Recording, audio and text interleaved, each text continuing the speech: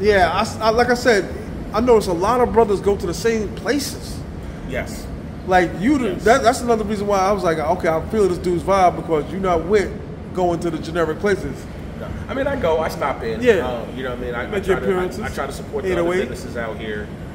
You know any of the owners, like 808 and Flex and I think I know the head manager in 808. Is he a brother? No. Oh, I think it's a Russian guy. But I think the 808, I think it's a group, so I think it's 4 or 5 different guys who own that, if I'm not mistaken. Really? But I've met the manager there a few times, and I've hung with him, had a drink with him a few times. I really don't like, that a lot of the YouTubers kind of stay in Pattaya. I try to big up, guys like Chocolate Man because shout out to Chocolate Man. He travels around. He doesn't just sit in Pattaya and just film things that are going on in Pattaya. Granted, there's a lot of things to do here, but I think a lot of YouTubers here in Pattaya fall short. I haven't seen a black YouTuber hit the Muay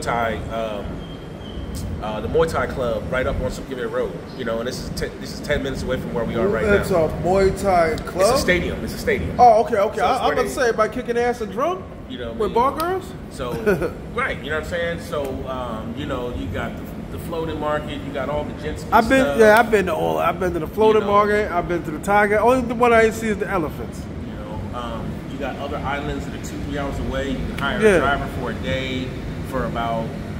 I think we paid 6,000 baht for a van. You know what though? If you're here for literally say 12 days, how much time does somebody really have?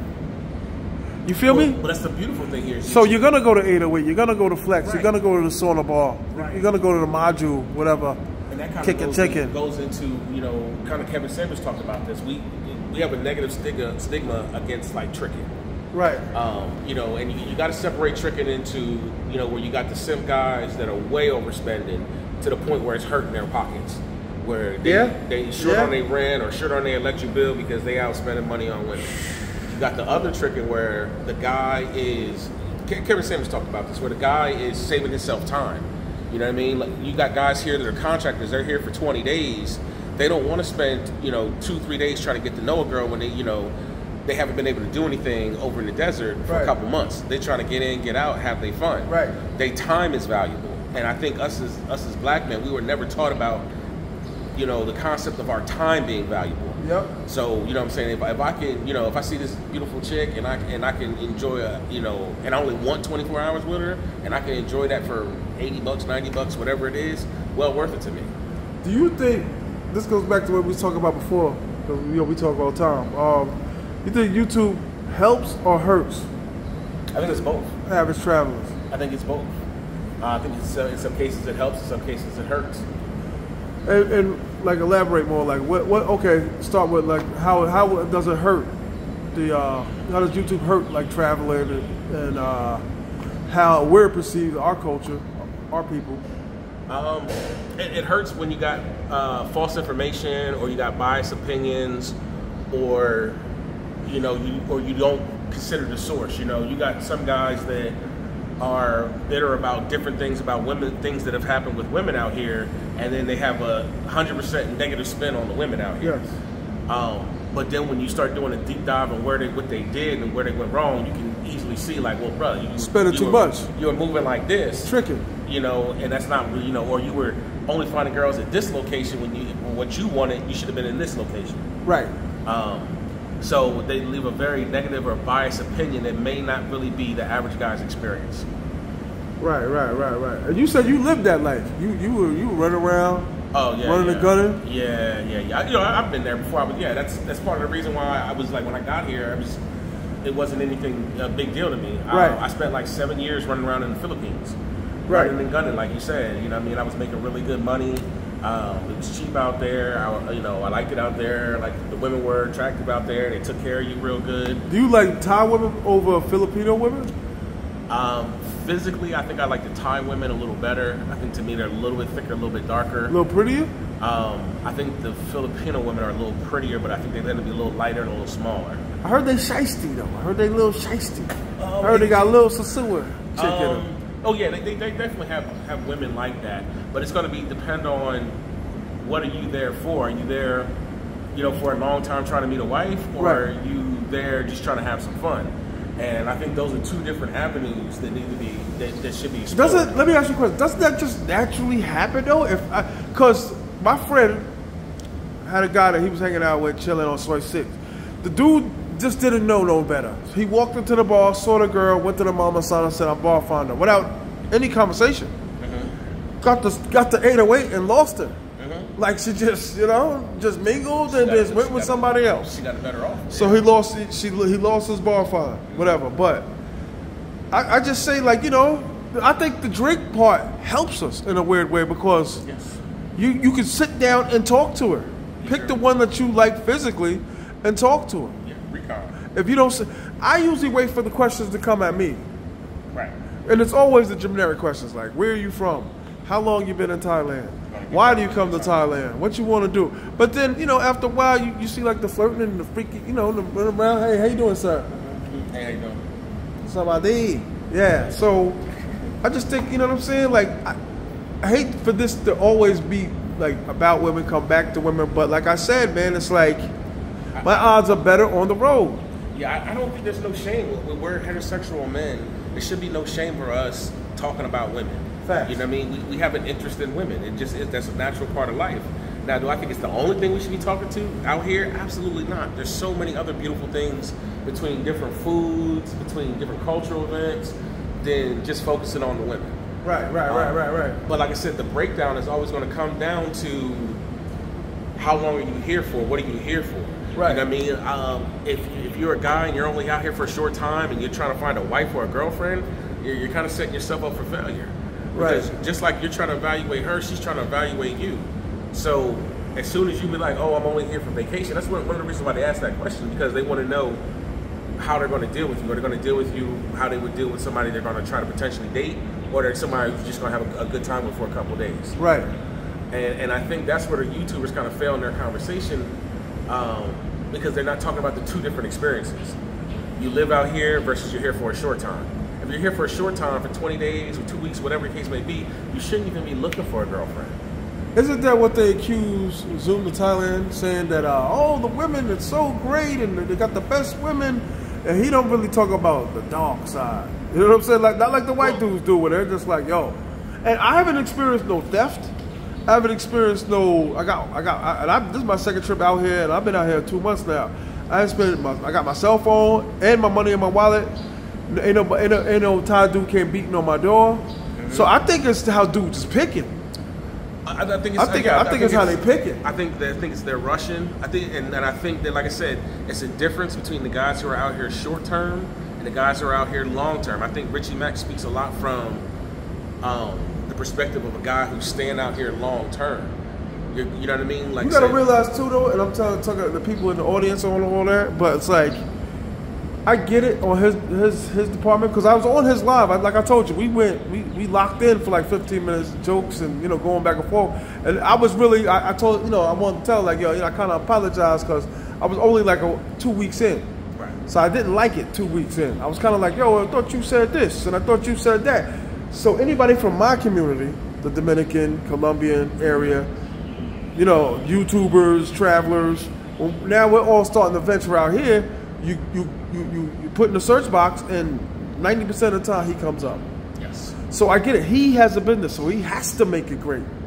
You understand? Like, of course he's gonna say, if he's a record label, of course he's gonna say he got the best rappers. Of course he's gonna. If he's a car dealership, I got the best cars. Exactly. You know what I mean? So I don't see nothing wrong with that. But at the same time, it's like, when do we get the real? That's why I say you come in, brother. But you got, in my opinion, you got perspectives. You know what I'm saying? Like I said, you got the perspective of long-term guy, short-term guy.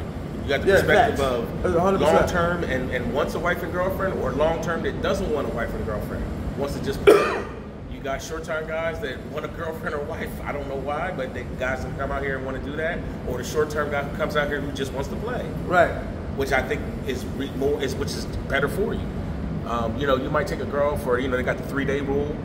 But, you know, if you're here for a short time, you know, she should be around for a short time. Has there ever been a situation where you, like you really wild down and be like, damn, look at my bank account. I got to chill.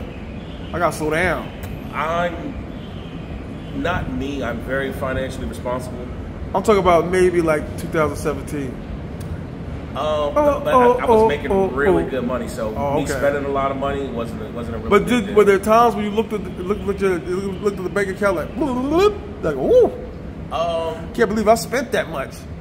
I got little ones. There was a time in Bangkok where my first time in Bangkok, I didn't understand the conversion. I think I ended up spending like $140 on a steak.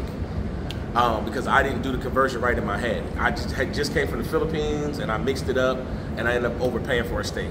Okay. Like I said, now, did you just give them the money and just walk away? Like, here's your money, and without really understanding how much it was, or you just didn't know that that's how much the steak cost? No. I had the money in my pocket. I paid, but then when I got back to my room, I was trying to do the math in my head, like how much money I should have left. Right. And it wasn't adding up. And then when I really realized and figured out how much the steak really cost, then my money was making sense. I mean, it didn't hurt my money, it didn't hurt my plans or anything like that. But it was just like, you know, I wouldn't have went if I knew it was $120 for that steak. Right. And I was expecting maybe 60, you know, but I mean, no big deal. It didn't hurt my trip at all. I had plenty of cash. Right. You know, I had a time in the Philippines where I blew probably about $6,000 in about 21 days. And that's a lot.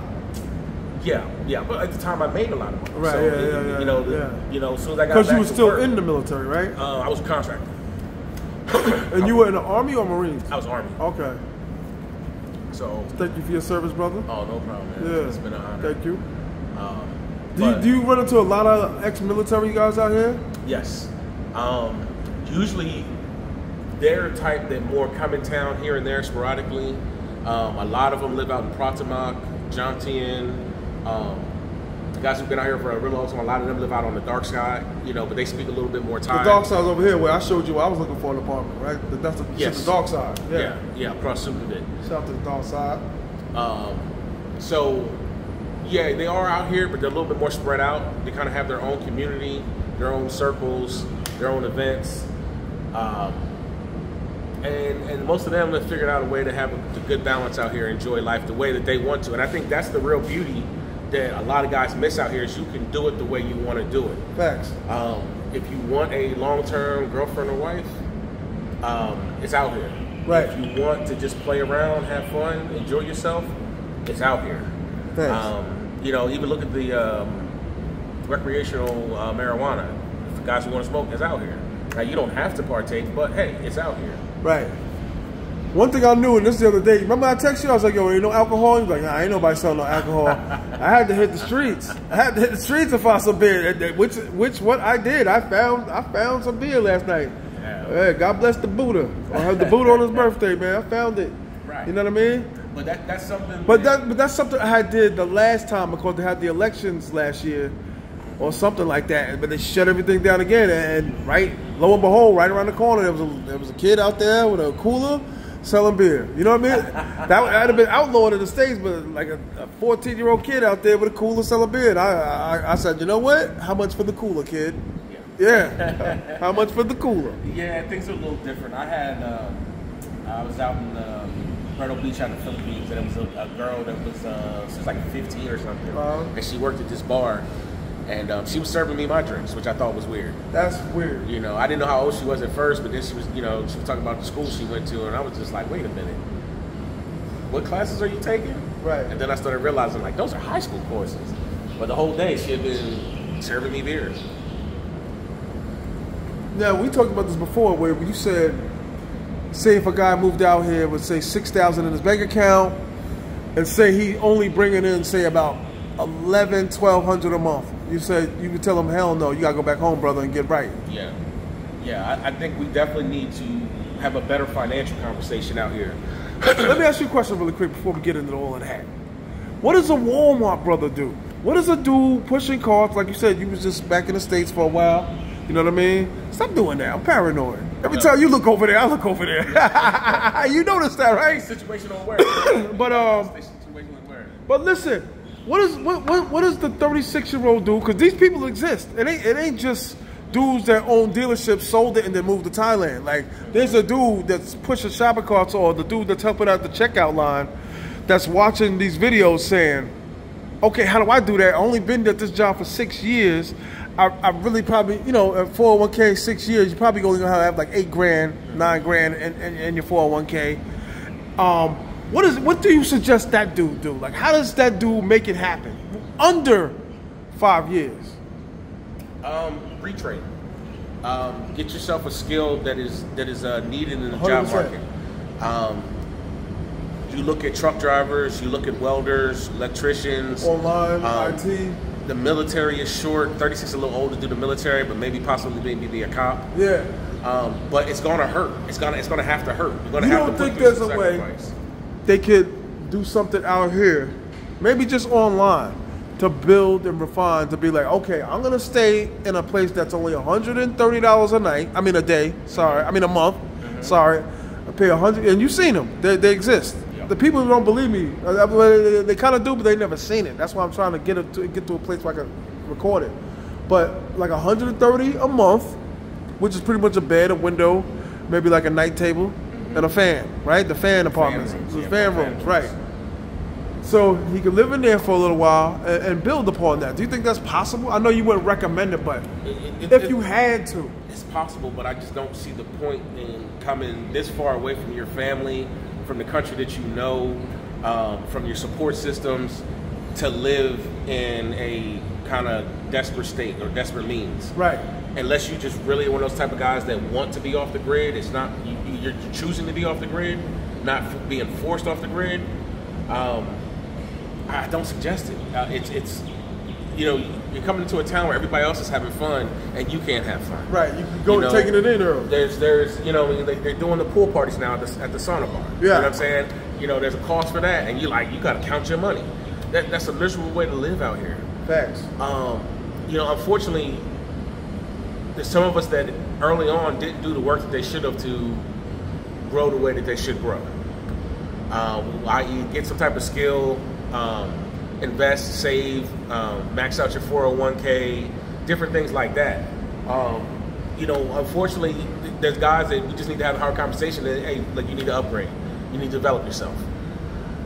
So you recommended some brother like, yo, not right now, bro. And you said you told me before the conversation that you had conversations where it was not aggressive conversation, but it was a very like tense conversation where you're like, bro, go home. You're not ready for this.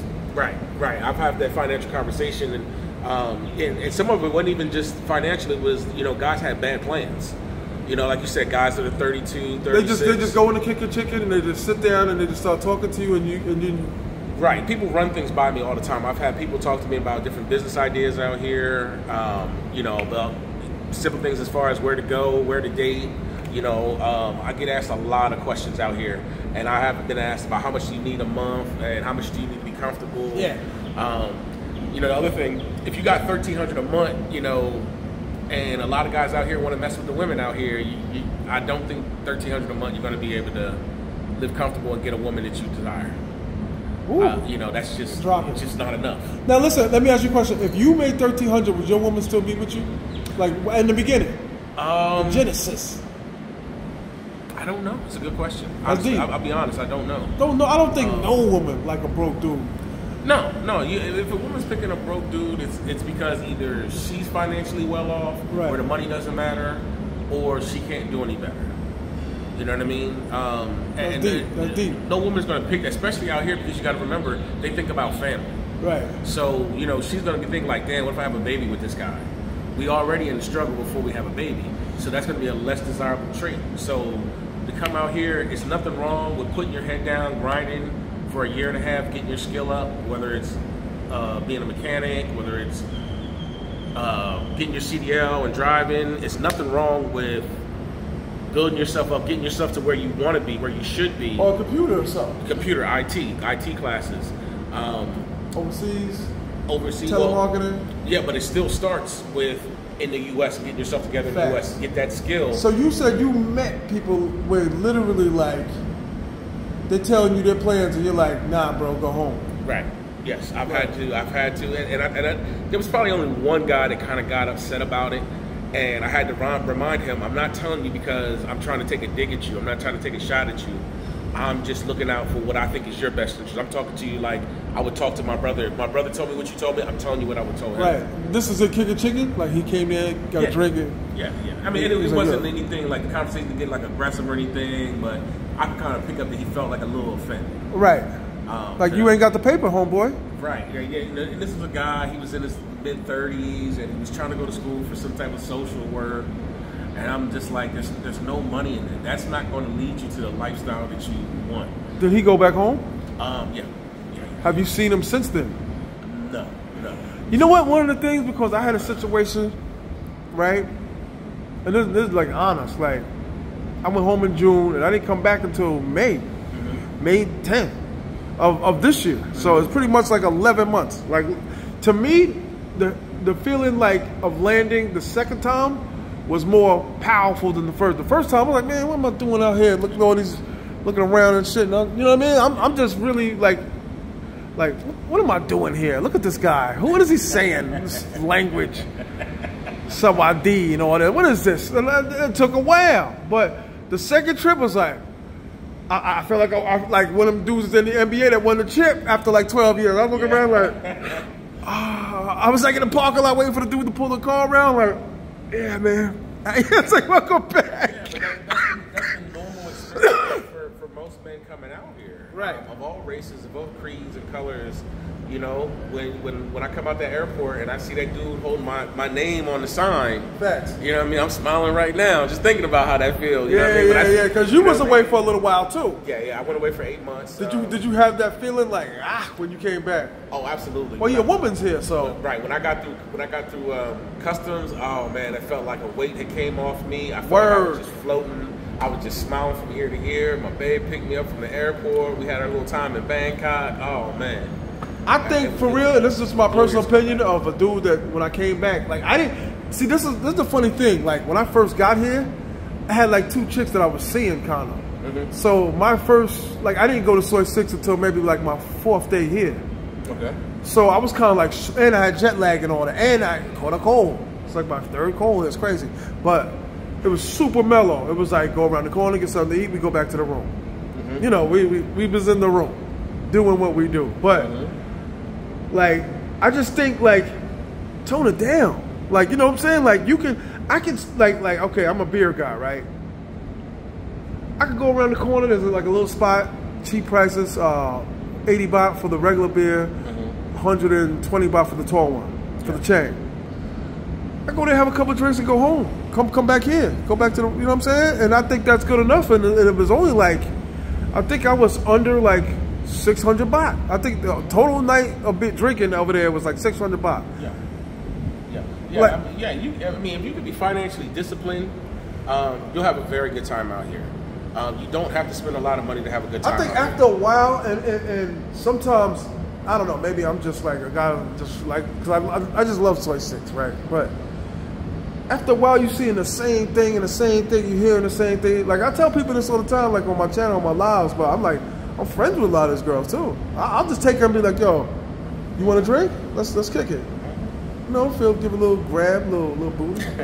But we kicking it, you know what I'm saying? But that's the beauty of it. Right. You can do that here and enjoy yourself.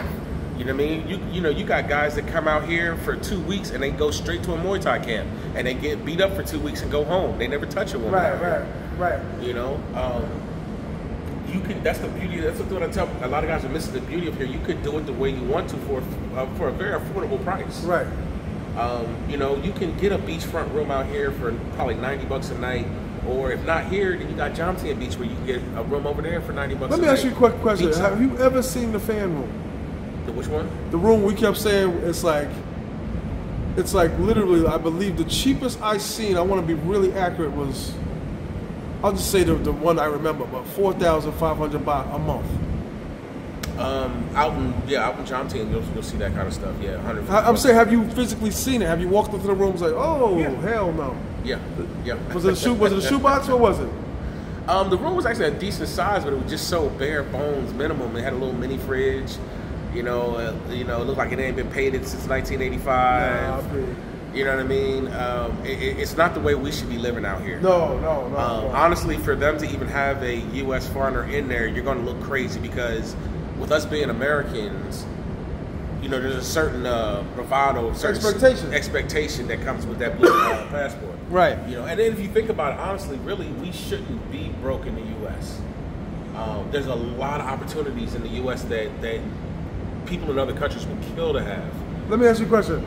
You right now talking to like a younger you with no military, no school, no nothing, and say, okay, you coming out here with making, I mean, you're getting $3 grand from whatever from back home. Is that enough? Would you tell the younger Tommy like, yo, man, bring it back? You think $3 grand is enough to live out here? $3 grand, yeah. $3 grand is a good living out here. That's good. Yeah, a very comfortable. Maybe 25. Yeah, 25. Because you remember the last time we talked, you said something about the visa cost. Right. There's always going to be a lot of hidden costs. You know, you never know. You might get sick, so you're going to need more than you think you need for those hidden costs, for those things that you don't pay every month. At some point, you're going to get sick, or you're going to get a cold, or you're going to get a fever or flu or something, and you're going to need to go to the hospital. You might have a motorbike accident, so you need some forms of insurance. Licensing, you know what I mean? To get a motorbike, you're supposed to have a license out here. Okay. So there's a fee for all those things. Sometimes some things aren't set up the way that they are in the U.S., so you may have to take multiple drives to get something filed or get something figured out. For me, my electric bill is on automatic debit. It took me 5 boat rides to get it everything done and signed. Right. And the places weren't really close. They're about a good 10-15 minutes from each other driving. Now, we talked before, and I said, how many brothers have you seen in the situations that I just said about only having a certain amount a month, you know, maybe even broke? How many of those guys you said you've seen living out here that made it since you've been coming out here since 2017? Or in the Philippines as well? Oh, in the Philippines as well. I would say that there was probably about at least 10 or 12 guys, and I think that only... Say it louder. I think there was only guys that were out here struggling. They didn't have enough money. That was like, yo, man, you need to go home. Yeah, I think about 10 to 12 guys I've had that conversation with. There was one guy out here. He stayed. He ended up finding a job as a teacher. He fought it out as an English teacher out here. Yeah, and he took his free time and he was using that to do like IT courses. Out in Thailand. Out in Thailand. From a Thailand business. No. He did it online. Oh, okay. He did it Overseas. online. Overseas, I think he ended up going back to the States to get his certification, and then he came back over here, working something with the IT department. Then he went back to the States again for another certification, and then he came back out here, and he's been out here ever since. Right, because Thailand is not. That's what makes Sasua so popular, and that's I'll say this to the day I die. That none of these places are ever going to be Sasua because it's a hop skip. If it's a dude that lives 10 minutes from me, you find a good ticket, a good airline ticket, it's $340-$50 round trip from New York, from JFK. You could go on a hot, say 4 days, get your rocks off, bring down about 800-900. You're never gonna beat that. Right. As far as brothers traveling, because like I said, what does the Walmart do to come to Thailand? Even if, right? Let's say the guy's disciplined and be like, and I can smell these dudes. I ran into so many of in Dominican Republic, Sasua, but from January to November, save like here, $10, $6, $108. Save. I got the 7 G's. I'm going down to Sasua. You can't do that in Thailand. I'm sorry. Or you got to do more stacking than normal. Because that $1,700 ticket or $2,200 ticket breaks your back. I'm talking East Coast. I can't speak for guys in Seattle. I can't speak for the West Coast. Shout out to the West Coast. Shout out to Pasadena. But all I'm saying is the guys that I know from, say, North Kakalaka to Philly, we're paying anywhere. I fly Emirates. Everybody's like, ooh, they're expensive. They're comfortable. Yes, they are. And the ladies are sexy. Yes. Word up. But, what is the average guy? I get what you're saying, but look, we don't come from a culture. That's why brothers was hustling. We don't come from a culture of, damn, I gotta wait. Damn, I can't really rock how I want to rock now. I'm being practical. I'm like, okay, I'm gonna do whatever this time, and then I'm gonna come back and I'm gonna do it again and again. Right. You know what I mean? So you'll see me periodically. But what does that guy do? Like when he's like, I'm gonna save my 10 G's, taxes, whatever. Or whatever, taxes, whatever. and I'm coming down. I mean, as long as he's coming down with the mindset of it being a vacation, with it Right. being a trip, not a long-term solution. You know, you got to put your work in. You got to put your time in, like anything. And that's why I tell brothers, it's greater later. You know what I mean? All that grinding, all the working, all the extra hours and all that stuff that you use to put away, you know, your secondary job as an Uber driver or whatever, you putting that money away, it's going to pay off. You know what I mean? This is more of a spot for retirement. This is not like DR. It's a completely different environment. You know, I know for some people with the distance and the money and the time, it's easier to just go to the DR, but that's a completely different experience than Southwest Asia. Hell yeah. And for me, I was used to going to the Philippines, and then I went to the DR. So the women were absolutely beautiful. I didn't like the feeling of walking around and feeling like I need to look over my shoulders. The DR? Yeah, the women were absolutely beautiful, but for me, what I ran into was a lot of like just straight business women. Right. You know, I have no problem with paying for it. You know what I mean? I'm just here for a short time. I don't want no drama. The thing I hate is when, usually I'm a good picker. Like I'm a really silent sniper. Like I really observe, analyze, talk to them, and then be like, "You're the one. Let's go." But I hate when you're like, you're doing something, you're in the kitchen or something, then you walk in the next room, they're already naked, like in the position. Like, Jesus Christ, let's get there first. Let me take the skirt off.